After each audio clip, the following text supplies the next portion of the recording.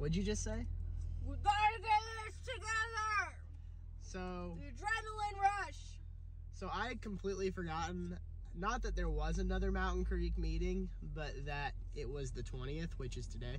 So around, when did I text you? Probably around 2, would you say? Late afternoon. So texted her that the last installment, hopefully the last installment, I'm pretty sure they vote today.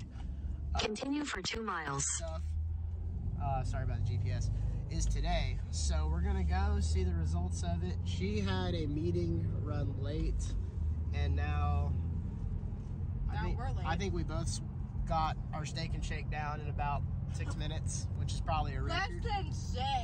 It was very short. Like 4 minutes. It was very short. Yep. But now we are en route to the Catawba County Justice Center, and I'm gonna keep this video is gonna be more entertaining than the last one. So I've got a little bit better vision for it. So I'll inform you all of the proceedings.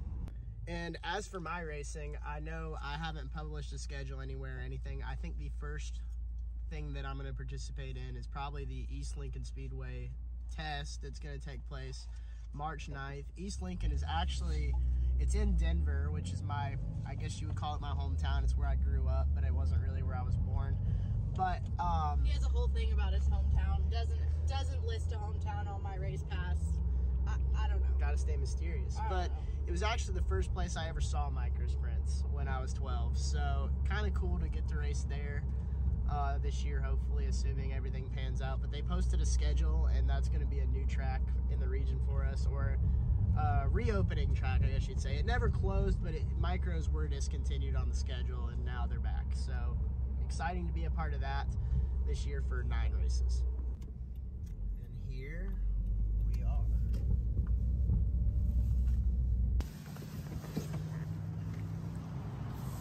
Smells heated. Yeah?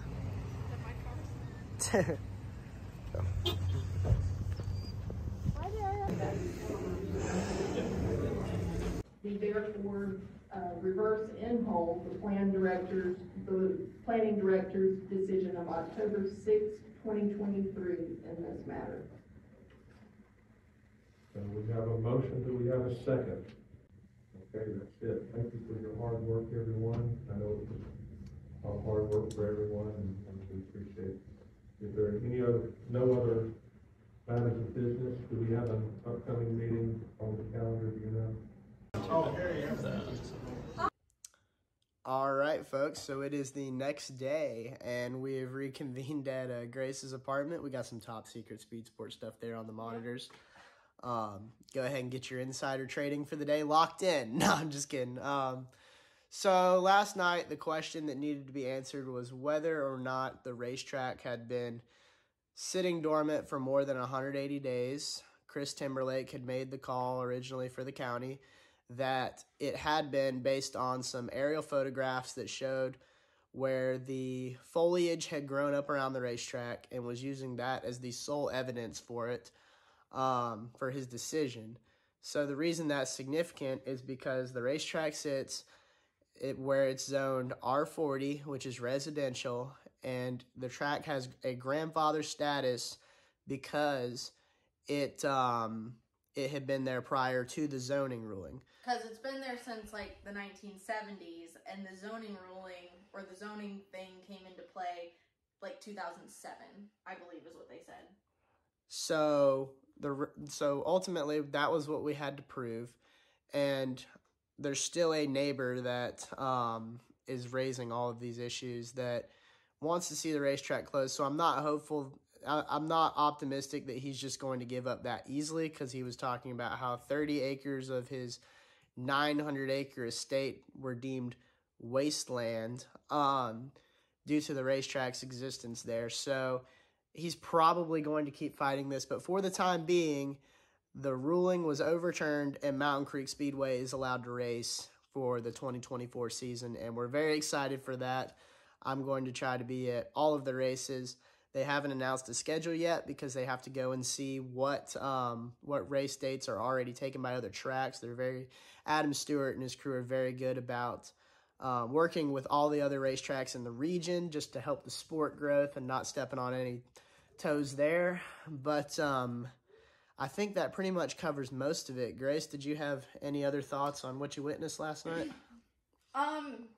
I enjoy listening to the discussion amongst the board members as to why the photos were not sufficient evidence, you know, like them just kind of like the points, you know, you were just talking about of like, you know, looking at photos that were taken 10 years ago and saying, interpreting it through your own opinion of like, well, this probably wasn't used, but, you know, you can't 100% with confidence say, yes, the racetrack was not in use. There was not a member of the county that went out and verified it. So to make a decision based solely on those photographs, which, like one of the board members pointed out, looked like they were taken at different points in the year, you know, wasn't consistent. I would agree that that would not have been, you know, sufficient concrete evidence of, yes, this wasn't being used. And I found it interesting that there was no definition of racetrack in the code or whatever was being, you know, used. So there's no definition of you have to run, you know, micro sprints here, or you have to run a motorized vehicle. It could be anything. Like, it can be, they basically use the dictionary, Merriam-Webster's definition of a racetrack. I hope I pronounced that right. Basically, it's just a oval, like a dirt oval. What is it? I should look it up again. Anyway, there was no definition. They used the dictionary definition, and nowhere in there was it like, this X constitutes as use of a racetrack. So I thought there was good points made by the board members, and I agreed with the conclusion that they came up with. So Absolutely. There just wasn't enough evidence to support what they were trying to argue. And certainly not when you're talking about a local business in the area, you know, somebody that doesn't quite hold as much power as, say, the guy that's going up against us who owns the giant construction company and all that. So, you know, I'm glad they chose not to squish the little guy and to let us have our fun, right? You know, we're living in an era where racetracks are constantly being shut down. There's not a whole lot of things for people to do. Most of entertainment is being moved to online. So I think it's very important that we have places where people interact face-to-face and witness entertainment in person. So I'm looking forward to being a part of that this year. I'm looking forward to, hopefully they come out with a pretty big schedule, an ambitious schedule, because they had great car counts at all the races last year. And looking forward to seeing what the future holds for Mountain Creek Speedway. But I'll see y'all in the coming weeks. We're going to be testing at East Lincoln Speedway, like I mentioned in the beginning of the video.